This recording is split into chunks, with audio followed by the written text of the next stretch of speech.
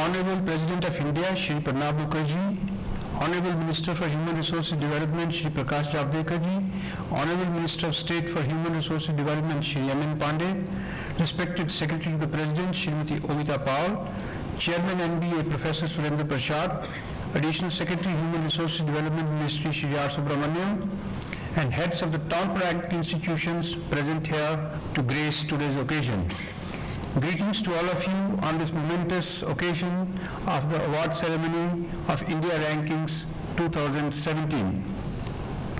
The India Rankings 2017 were released by the Honorable Minister for Human Resources Development on 3rd April 2017.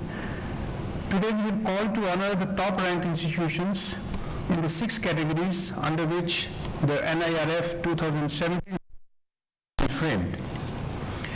The National Institutional Ranking Framework has been issued in September 2015 with a view to measure the output of higher educational institutions every year. In this second edition of India Rankings, a total of about 3,000 institutions have participated. These include universities, engineering institutions, management institutions, pharmacy institutions, general degree colleges, and others. Many of these have participated in multiple disciplines, adding to a total of about 3,319 participants across disciplines. Under the NIRF, we measure the performance on the basis of 5 sets of variables: teaching learning resources, research and professional practice, graduation outcomes, outreach and inclusivity, and perception. The data is submitted by the institution and is verified for its integrity by a set of experts. The data pertaining to the research has been taken from third-party sources like the Scopus and the Web of Science. The ranking parameters have been finalized by the NBA, and the exercise has been carried out by an IT team in InfluNet Center, Gandhinagar, working with experts in the NBA. India Rankings 2017 have ranked institutions in the 6 categories, namely an overall category, then management, engineering, universities, colleges, and pharmacies. The overall category has provided a common overall rank across all the disciplines for those institutes which have more than 1,000 enrolled students, and this category also includes institutes of national importance. While the broad parameters used for ranking remain the same as last year, some changes have been made this year. These are: greater weightage has been given to the highly cited papers and to innovations. The percentile metric has been replaced by a more discriminating metric. All research-related information, including publications, citations, highly cited papers, and even patent information about institutions, was collected from third-party databases to obtain an objective and unbiased picture.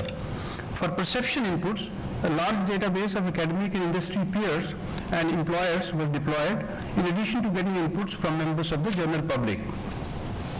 The data submitted by an institution was placed on the website, providing for public scrutiny for greater accuracy. Finally, provision has also been made for the scale of operations of an institute in terms of the size of its student population and graduated doctoral students.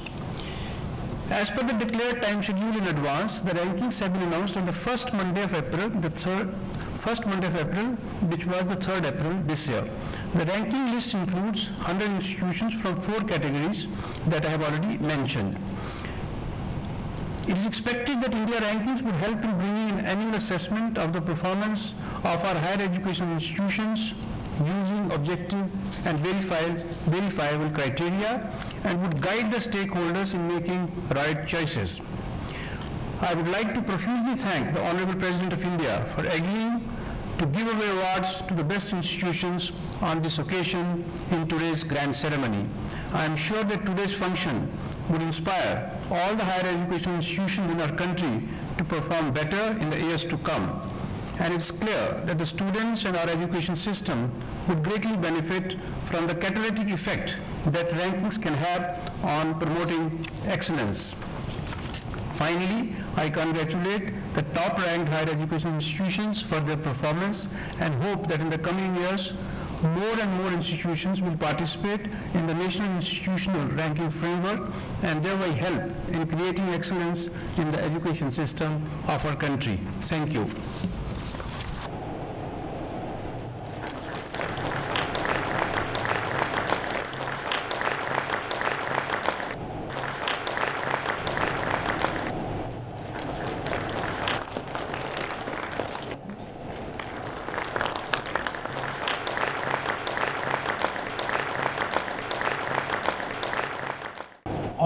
President, my colleague Mahendranath Pandey, dignitaries on dais, and all representatives of institutes and heads of institutes, vice chancellors, and everybody in the audience.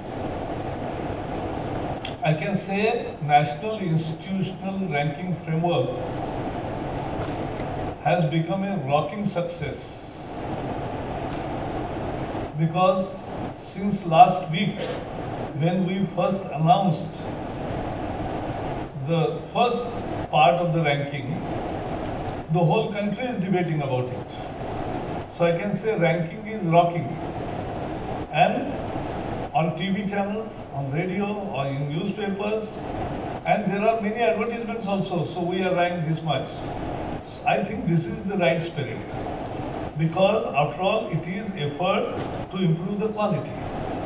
It's different from NAC, because NAC is an accreditation and assessment of standalone institutes, and it is graded.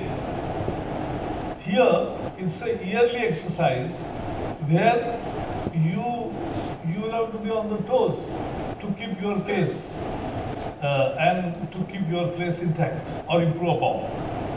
2 days ago, on Friday, I was in Goa, and I was thrilled when Goa Vice Chancellor said that last time we were this much ranked, this time we have come 2 notches down, so we have appointed a committee to look into why this has happened, and we'll want to improve it. So next time we'll scale much higher. I think this is the spirit why the ranking has started. It's all about competitive efforts in competition to improve the quality, overall quality of Indian higher education, because that is what is the requirement. And we are also learning, and we are also improving. Now, after these 2 years experience, we will also take a stock comprehensively. You can also give some suggestions. There can be suggestions for more categories. There can be suggestions for bringing in some new benchmarks or something. But that also are welcome. And we will then evaluate further. And within the next 2 months, we will be ready with a comprehensive thing, which I think will go a long way in the future, which will sustain for more than a decade, so that we will have a very robust ranking framework, which world will also accept. And that is what we aim at. Thank you, and all the best.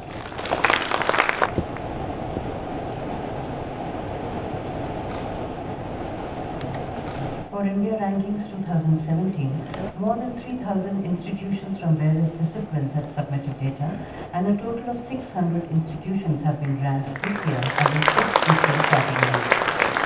These are overall, engineering, universities, colleges, management, and pharmacy. First rank, Indian Institute of Science, Bangalore. Receiving the award is Professor Anurag Kumar, Director.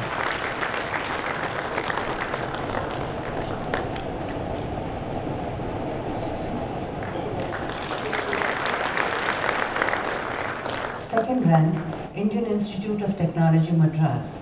Receiving the award is Professor Bhaskar Ramamurthy, Director.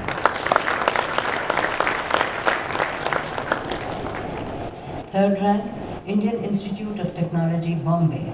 Receiving the award is Professor Devan Kakkar, Director.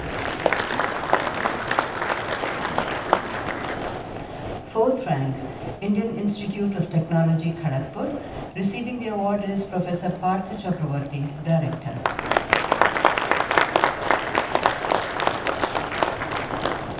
Fifth rank, Indian Institute of Technology, Delhi. Receiving the award is Professor Ram Gopal Rao, Director. Sixth rank, Jawaharlal Nehru University, Delhi. Receiving the award is Professor N. Jagdish Kumar, Vice Chancellor. Seventh rank, Indian Institute of Technology, Kanpur. Receiving the award is Professor Indranil Manna, Director. Eighth rank, Indian Institute of Technology, Guwahati. Receiving the award is Professor Gautam Biswas, Director. With him is Professor Parmeshwar K. Iyer. Indian Institute of Technology, Roorkee, 9th rank. Receiving the award is Professor U.P. Singh, Acting Director. 10th rank, Banaras Hindu University, Varanasi. Receiving the award is Professor Girish Chandra Tripathi, Vice Chancellor.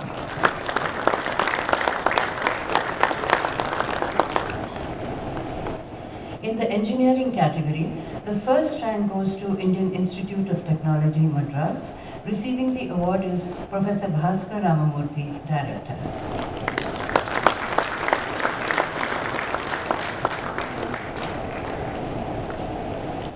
In the management category, the first rank goes to Indian Institute of Management, Ahmedabad. Receiving the award is Professor Shailesh Gandhi, Dean. In the universities category, the first rank goes to Indian Institute of Science, Bangalore. Receiving the award is Professor Anurag Kumar, Director.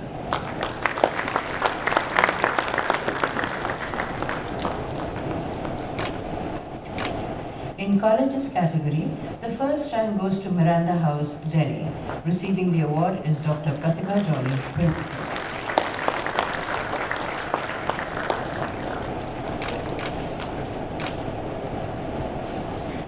In the pharmacy category, the first rank goes to Jamia Hamdard, Delhi. Receiving the award is Professor Syed Ehtesham Hasnain, Vice Chancellor. Thank you, sir. Good afternoon. Sri Prakash Javadekar, Union Minister of Human Resource Development, Dr. Mahendranath Pandey, Human Resource Development, Mrs. Amita Paul, Secretary to the President, Sri Keval Kumar Sharma, Secretary, Department of Higher Education, Minister of HRD, Sri R. Subramania, Additional Secretary, Department of Higher Education, Ministry of HRD, Dr. Surendra Prasad, Chairman, National Board of Accreditation, distinguished guests, ladies and gentlemen. I am indeed happy to have this opportunity of meeting the academic community and academic administrator once again. I would like to congratulate NIRF, National Institutions of Ranking Framework, for making ranking of the top institutions of India. Almost like a parrot, for the last 5 years as visitors of a large number of central institutions, I am emphasizing on actively participating in the international rating system, as I do believe participation in the rating will not only start a proactive measures taken by the institution, but it will also make them sensitive to the operational aspects of the ranking procedures, so that it can facilitate in any other activities. And I am happy that 2 Indian institutions have already appeared in the list of the first 200 top international academic institutions rated by the important rating agencies internationally acclaimed. I believe we had all the qualities and ingredients necessary for being ranked in order of merit and excellency in the academic institution. particularly in the institutes of technology, our institutes of science, research, and institutions of management, which have a very high degree of campus recruitment, and those who have been recruited, they have provided the leadership in running the industrial corporates all over the world, and with acclamation, their managerial efficiency and technical competence have been recognized. Keeping that in view, when the HRD Ministry decided to have the framework and national ranking facilities, I am indeed very happy that it will facilitate our institutions to be ranked more and more in the top class world institutions measured by the internationally acclaimed rating agencies. There is no doubt, in the last 2 decades, there has been substantial expansions of physical infrastructures in the establishment of the new institutions. Right now, when I am speaking before you, we have more than 760 universities, more than 36,000 degree colleges, 16 IITs, 30 NITs, IISERs, IIMs, and a large number of other institutions. Therefore, the accessibility to the higher education has increased, no doubt.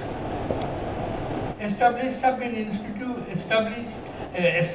of the institutions in remote areas have also facilitated the accessibility of the students belonging to remote areas of the country. But certain other problems which are consequential to the mere physical expansions have also arisen, which are to be tackled. First is the availability of the quality faculty members. We don't have. Large number of institutions are suffering from short of high-grade faculty members and teachers. Number 2, we are having the problem of retaining our talents. Every year, large number of talented students go abroad because they consider that the facilities, environment, opportunities available abroad in the foreign universities are superior to those available in our country. This is the reverse picture. In the earlier days, Indian universities attracted mighty minds, both in form of teachers and students from abroad, and that continued for several centuries. But after that, it has been deteriorated, and now Indian students migrate to foreign countries, and we can reverse this trend if we have excellent institutions in our country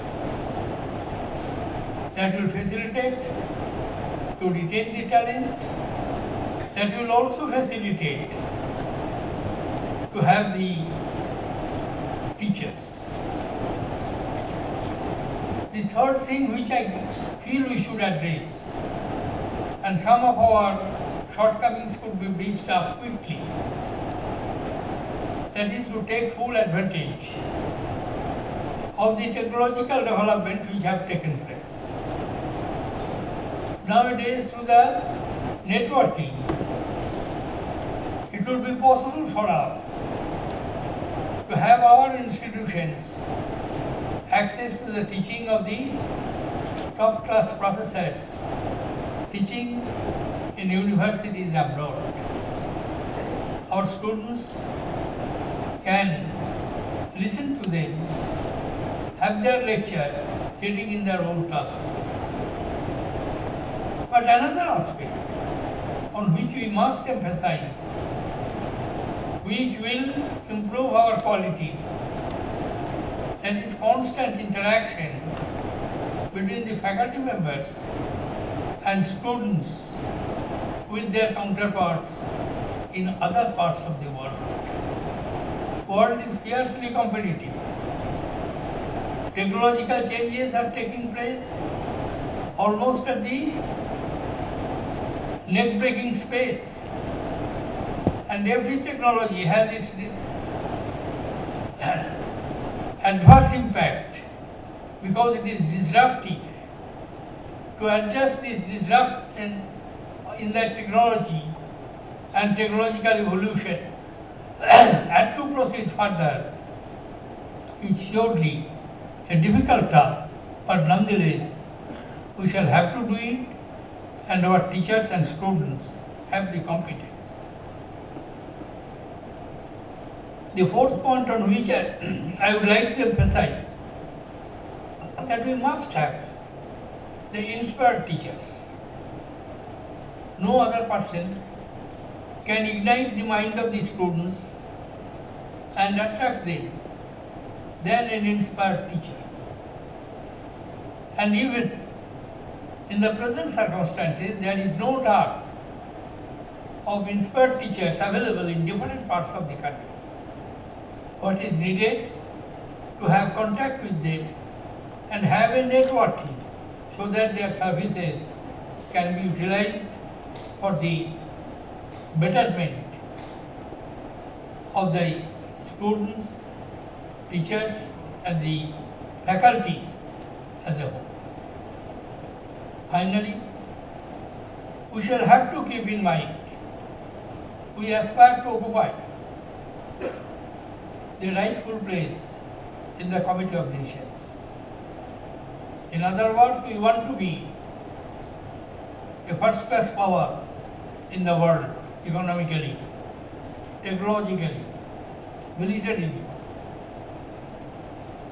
And for that, one of the most essential ingredients necessary is to build up the knowledge economy. Power comes from technology. Technology comes from knowledge. Therefore,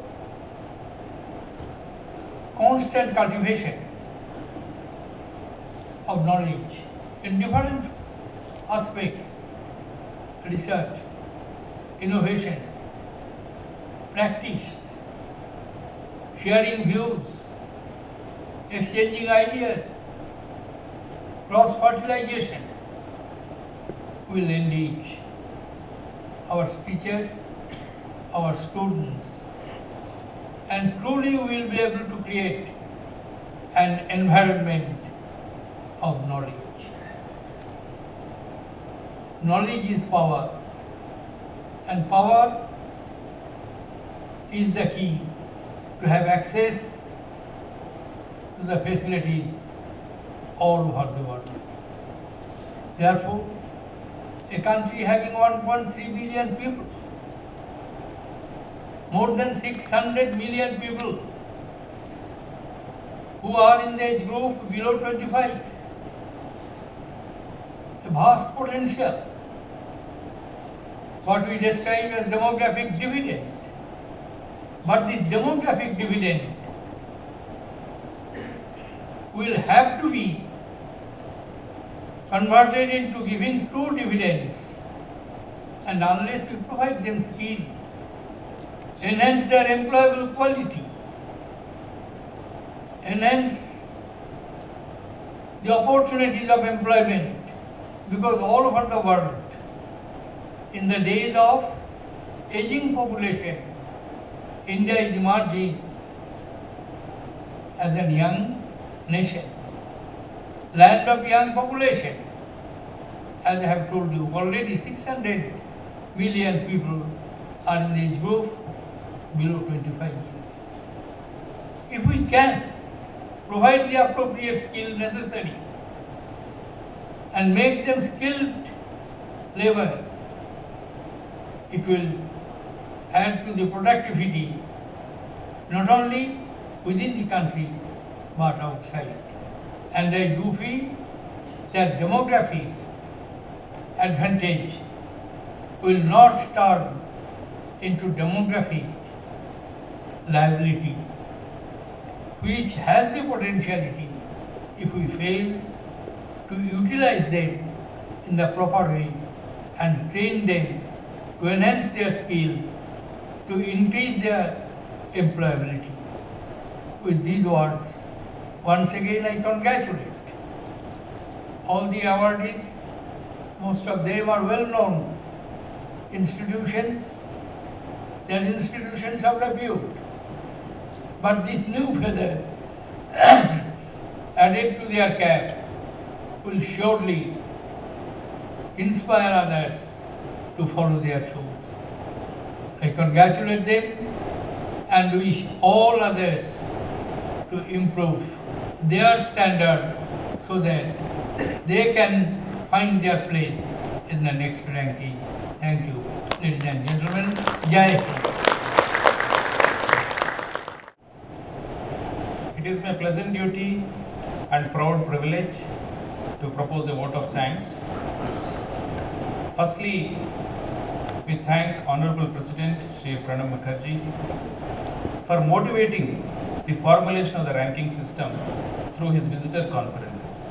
In fact, the first concept of a ranking has emerged out of the visitors conference that he had conducted, and also for honoring the top ranking institutions in this August ceremony. I thank our Minister Shri Prakash Javadekar for leading the education sector into a bright future with a slew of reforms. I thank our Minister of State Shri M.N. Pandey, whose wise counsel has led us in all our ventures. I thank Srimati Amita Paul, Secretary to President, for ably guiding this event and standing with us in every effort that we have made. Our Secretary, Shri Keval Sharma, has been the leader of this team which has brought this entire exercise to a fruitful conclusion. Shri Surendra Prasad, Professor, who has developed the metrics for ranking and also conducted this entire exercise very smoothly, ably assisted by Dr. Anil Nasa. I thank the Inflibnet team, Dr. Jagdish and Mr. Abhishek and their team, which has formulated a foolproof software which helped in ranking in a very smooth manner. I thank the heads of all these top ranked institutions who found time to come here. It is your systematic and dedicated hard work which has brought laurels to your institution and to the country as a whole. And we wish that you continue this good work and take, as our President has exhorted, our march into the global rankings successfully. Finally, I thank our team MHRD, the entire team which has worked day and night for making this entire function success. Thanks a lot.